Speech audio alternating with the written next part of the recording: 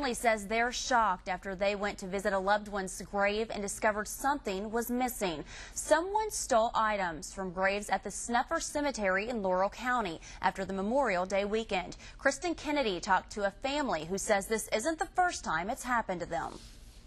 Generations of Tammy Johnson's family are buried here in Snuffer Cemetery. She and her dad came to visit the graves Memorial Day weekend and says a few days later, 8 of their 9 rose bushes were stolen. It's just saddened, when you come and you see something that you've, done for your loved ones that are already gone, and you come and it's gone. Johnson's family isn't the only one finding missing memorabilia at graves. She says in the past, figurines have been stolen, benches too, even a large bush. Why would somebody want to do this? Why would you want to, why do you want to do this? Johnson says flowers on her family's gravestones are stolen every year for the last 5 years, and they thought if they planted flowers that those would be safe. One of the hardest parts for me has been seeing how sad it's made my dad. He's the only one of his siblings living. Johnson's father, Big John Bowling, came to Snuffer Cemetery, saw the rose bushes ripped up beside his loved ones' graves, and was overwhelmed with emotion.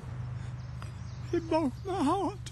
If anyone has any information concerning this, I would appreciate it if they would call and let our local sheriff's department know. The family plans to plant new roses Monday and for this new sign to watch over them. In Laurel County, Kristen Kennedy, WKYT 27 News First.